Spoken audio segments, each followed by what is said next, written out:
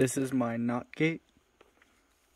So in a NOT gate, when signal or when current goes through an input, no current is outputted, and the inverse is true. If no current is put through one lead, then the output will transfer the current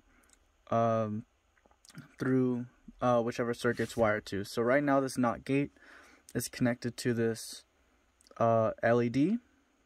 Alright, I have power running.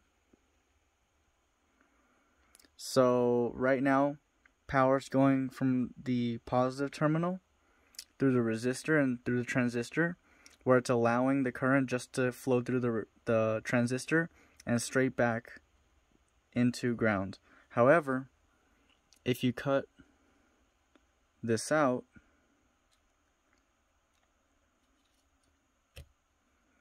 then it allows current just to flow straight through the LED and back to ground. So again, the inverse is true. If I put current through the transistor,